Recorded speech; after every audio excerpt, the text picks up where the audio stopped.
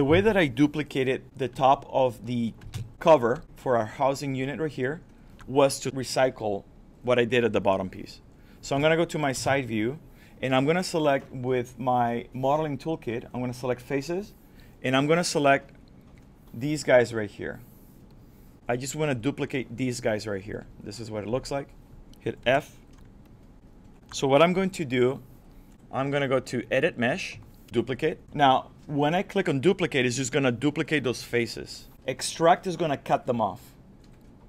That is completely up to you. If I click on Duplicate, notice that now if I go right mouse button, I have one object here, and then I have another object here.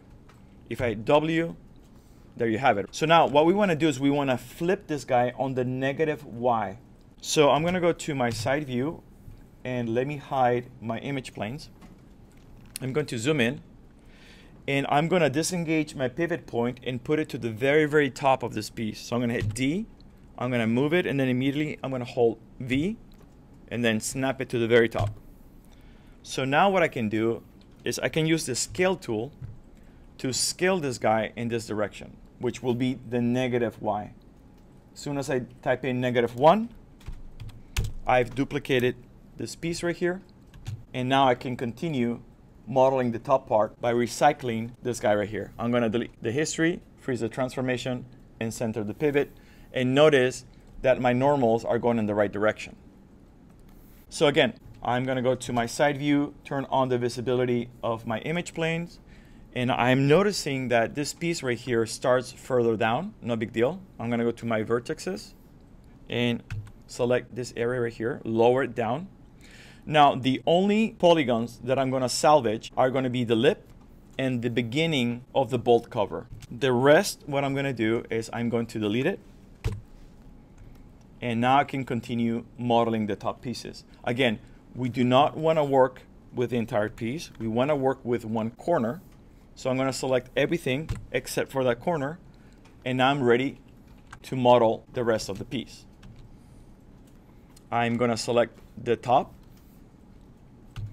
and I'm gonna use my scale tool to make sure that all my vertices are at the same level.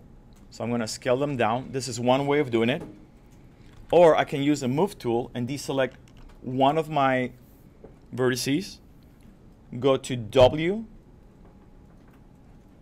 left mouse button, and deselect keep spacing, and then I'm gonna move in the Y direction, V for snap to point, middle mouse, drag it on that point that we deselected, right here. And now all these vertices are aligned to this point right here. So this is one good way of making sure that all these polygons right here are aligned. And now what I can do, I can select my top edges. So I'm gonna do a click and drag. I'm gonna hold Control and deselect the bottom edges, and I'm ready for another extrusion. So what I'm gonna do, I'm going to extrude this to this edge right here. So in the modeling toolkit, I'm going to select extrude, hit W for move, and I'm going to move it right here on the top of our bolt cover. And as you can see, we've created the next section that we're going to combine together with the top of our housing. To soften the edges, all you have to do is select the edges, shift right mouse button, soften, harden edges, soften edges, back to object mode, delete the history, freeze the transformation, center the pivot, and we can start on the next step.